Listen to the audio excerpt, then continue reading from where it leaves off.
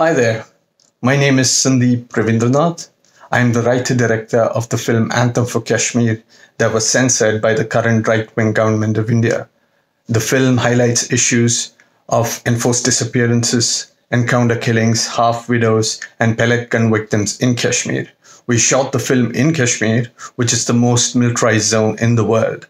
We feature a protest rock song in the Tamil language with lyrics that refers to these human rights abuses in the region.